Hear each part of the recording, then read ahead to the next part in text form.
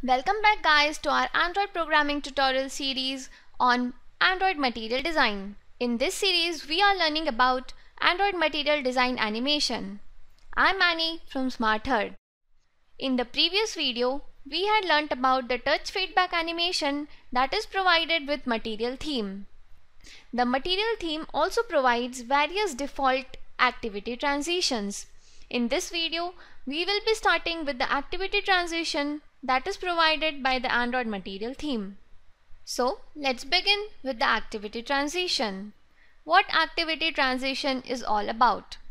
The activity transition in material design app provides visual connection between the states through the motion. It also provides the transformation between the common elements. We can specify custom animation for transformation between two common elements, or we can also provide a visual connection between two activities. We can classify the activity transition into the shared element transition, entry transition, and exit transition. Let's begin with each of them step by step. The shared element transition determines how views that are shared between two activities transits between these two activities. Let me explain you with an example. On the left side of the screen, you can see the contact list that is provided for an Android device. For each contact, we have an image view and a text view. And on clicking this contact list, the image view and the text view takes different place in the other activity. Thus, the shared element transition determines how the views take different places or share the activities when they change from one activity to other. About the enter and exit transition, we will be learning about it in further videos. In this video, let us continue with shared element transition.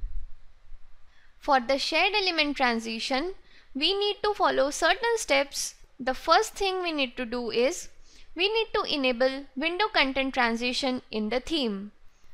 I'll show this to you while demonstrating the Android application, so you need not worry as of now. The next step we need to follow is specify a shared element transition in the style.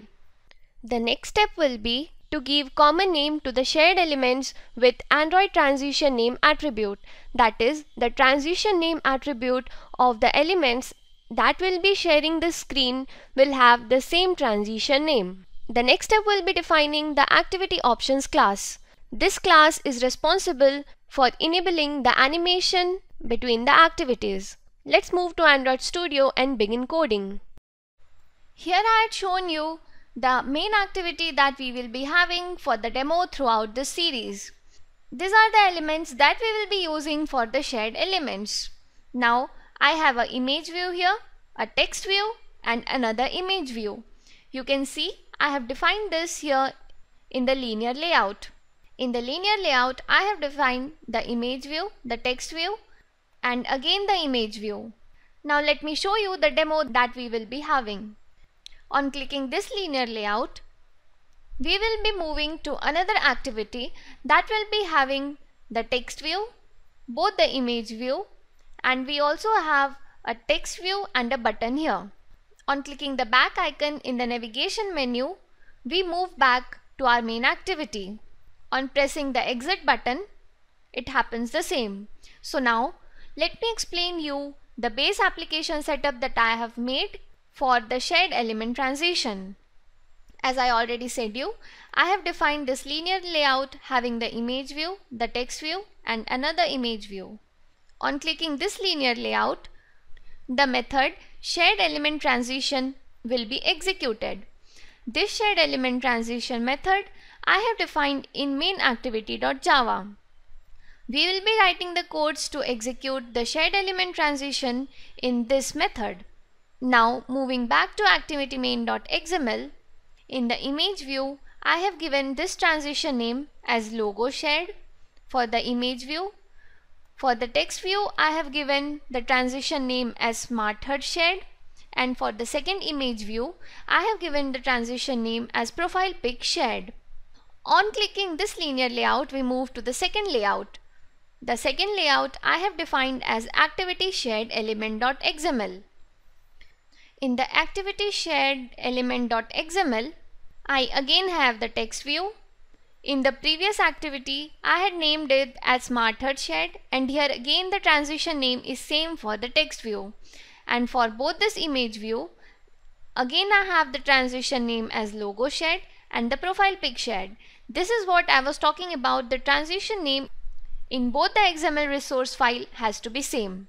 I have defined an extra button and a text view here. This button will take me to the previous activity, and this text view is just for the demonstration purpose. Now let me close this XML files. Moving to main activity.java, I have defined both the image views as image logo and image profile pic, and the text view as txv shared. These are the elements that we will be sharing between both the activities. I have also created a shared element activity.java class. In the shared element activity.java, I have defined the window transition. This is what the first point that I was speaking about. Get window.requestFeature window.featureContent transition. We have to define this window transition in the onCreate method before super.onCreate save instance state. The shared element activity.java will implement activity shared element XML file. Now in the init page function, I have defined the toolbar here and set its title as shared element transition. The button which I had defined there, I have named it as button exit, and on clicking the button exit, I have defined the set on click listener. On clicking the exit button, the finish after transition function will be executed. I have defined this function for the navigation icon too. On clicking the back icon in the navigation menu, the finish after transition method will be executed. In the Android manifest file, I have defined the shared element activity, because if I don't define this here, we will get the error as activity not found. You can try this practically by not defining the activity in the Android manifest file and see the error. Now let us write the code in main activity.java's shared element transition function. But before that, I had said that we can define this window transition in the Java file or in our theme. In the theme file, let us see how we can define it. In the values folder, moving to the styles.xml file, we can see this. We can enable the window transition either by specifying it here or in the activity. I have shown you how to define it in the activity. If we don't define there in the activity, we also have an option to define the window content transition as true in styles.xml. But now, since we have it there, we can just comment it. Moving back to main activity.java, now let us begin writing the code. So we are done with enabling the window transition in the activity, and we have also defined the transition as the XML resource. The last step that is left is to use the activity option class, which is responsible for executing the animation. Let's begin. Now we can see the make scene transition animation can be of two types, depending on the argument that it takes. The first one takes the three parameters, the first one being the activity for which we are defining the shared transition. The second one is the view shared element, and the third parameter is the shared element name. We use the first one when there is the single element that we need to share between the activities. But here, since we have three views, that is the two image view and a single text view, we will be using the second type of make scene transition animation function with the two parameters. First one is the activity and second one is the pair of the shared elements. We will be giving the first parameter as this, that is the activity, and the second parameter will be the pair of the elements that will be shared. Now let us define this pair here. Because we have three elements, let us make this pair as an array. Now this pair takes two parameters. First is the view and second is the name. View refers to the element and the string refers to the name of the element. Our first element is image logo, which I have defined there before the onCreate method, and the second one is the name of this element that we had given in the transition name. The transition name for this image logo I had given as the logo shared.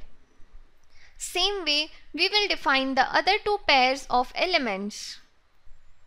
This way you can define as many views as you want and as you need. Now we have this pair for the activity options. The next thing we need to do is set this option for transition. So what this statement does is, it will move from main activity.this to shared element activity.class when this transition is executed. Now we need to combine this intent variable and the activity options variable. So now it seems we are good to go.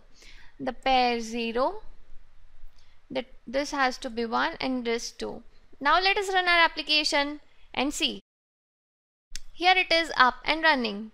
Now on clicking this, yes, our shared element transition is working.